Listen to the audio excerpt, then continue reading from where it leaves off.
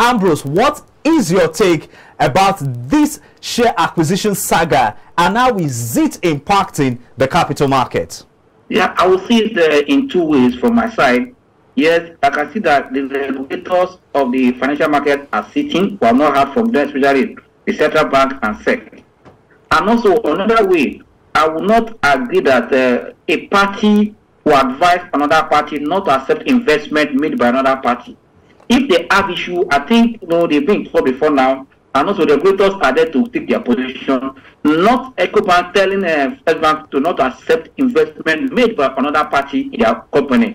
EcoBank is not the owner of FBN body on my own. I'm not a lawyer, but I'm just telling you for what's happening. Yes, if they have issue before now, they're owning their own. They should sort their own issue out. This is an investment made in a quoted company, and all these companies involved are quoted companies. That's why we need to hear the SEC taking a position and say this is what should happen. Also, the central bank also looking at EcoBank and also the FBM. These are also financial institutions. For me, I think this confusion of Saga, I call it, is going to affect confidence in the market. I think it's better they come out and tell the public what is happening and where to go, because investment made in First Bank, the first holding company by the Honeywell Group or Telecom body, is investment. Yes, if they have issue of debtness between two of them, EcoBank, and I tell you, no economy, no individual, no company that is wrong without debt. No, it is always an element of time for a debt and also plan to pay it. Let them settle it out, not just hitting up the word the investment space, because this, if you are not taking, will create kind of confidence or kind of clash between investors in the market. Because I tell you, as they're doing this, people are sitting on the wall to see what is the regulators doing. I think this is the time regulators should speak up to address the issue, so that it will die up and give market a good direction, because it's good anywhere. Transparency is very, very important, and also the regulators should always know how to balance issue so that more confidence will be created in the market and attract more new investors into the market. Because the way it's going, people can also borrow to invest. For you to borrow is not an issue. It's not a crime. For me, if they are borrowed from EcoBank and they are paying or they're not paying, now they made investment. EcoBank, for me, will not come and tell the bank they're not investing in EcoBank, they're investing in another company entirely. For me, I think it's time for our regulators to come out and stand this what is happening, and that time for me, that's the reason I want to say on this issue, because I think they are still on it. I hear different factions from here. Yeah, I'm not telling you from my own mind that our regulator should stand on a split and let us know where we are going from here. Charles, how beautiful is First Bank that a lot of investors and shareholders are fighting to gain the largest share in that bank? I believe you will agree with me that nobody actually saw Otudeco coming. Okay, after 2 years, after being off the financial sector for 2 years, after the suspended now governor of the central bank actually sacked him, and some other and collapsed the board of directors that were working with him or overseeing the affairs of First Bank of Nigeria. Now I want to get your view. What would you say has prompted Otudeco to come back into First Bank Holdings? Yes, thank you very much. Well, we will say there's controversy, it's controversial in that FBN holding and of course First Bank. Well, for me, I will look at it in terms of corporate governance.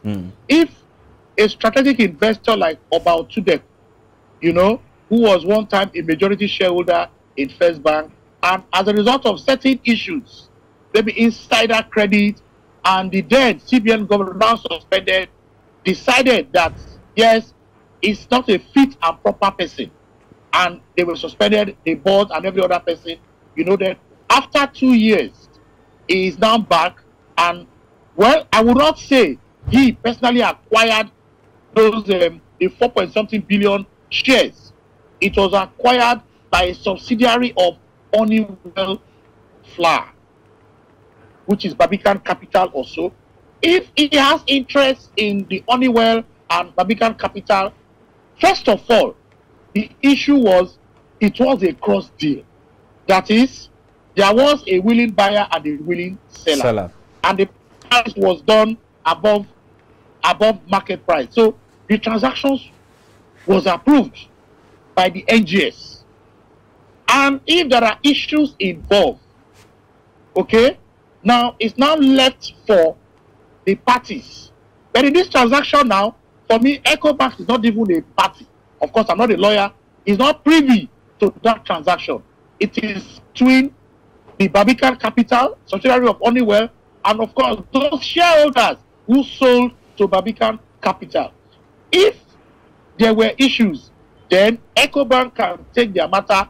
I don't know, it's a counter market affair or issue, can go to the IST. Thank God, my doyen there used to be a member of the IST. He can shed more light on that. Then, whether First Bank is good or not, and why is Sotineko coming back? He is an investor. He has the right to invest in any company that is quoted on the stock exchange.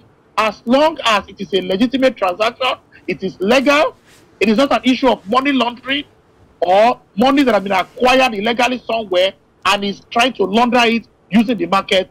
As long as all those things are not there, then I think, like Abus have said, let the regulators come out. And I'm sure, because for me, I mean, even as an operator, a cross deal, willing buyer, willing seller, and the transaction went.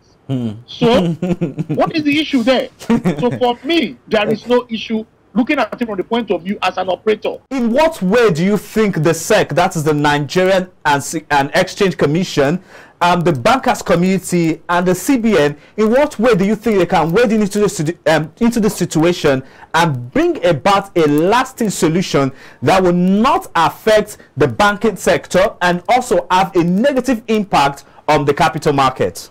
Well, I heard so many statements on the media, but I just see them as a mere noise making. Because the truth of the matter, you work by the law. Yes, there is not any law in this country which say that you cannot acquire whatever quantity you want from the secondary market. If it were the primary market where CBN have the power to verify the source of the fund to be sure that there is no money laundering on it. But this is secondary market affairs. Secondary market has no restriction. So anybody talking on this is just mere making noise. Secondly, I see this transaction not even mere crossing, it's just a nominal transfer. And this started when Kenny Otodola declared 5% in Transcorp. Suddenly, Tony used all the proxy that he's using to consolidate his holding, and from nowhere he hold 25%. Which before he was hiding them in other names. And this is again the rule of the capital market, because you must be transparent up and doing and give all the information to the market. And that's what I see in the first one. We have been in the market. Nowhere, no matter how much you are, you cannot get this quantity because you have money. The quantity will not even be available. So what I see is just a mere nominal transfer, consolidating their holding, because somebody come out and say, I have 7%. Exactly. And if I have 7%, I'm number one. Yeah. So I say, hey, if you are number one, let me consolidate my holding. Exactly. Better than you. So this is what we are seeing.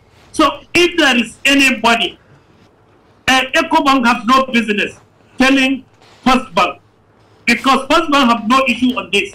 Once you are quoted, the shareholder are free to do what they want to do in the market.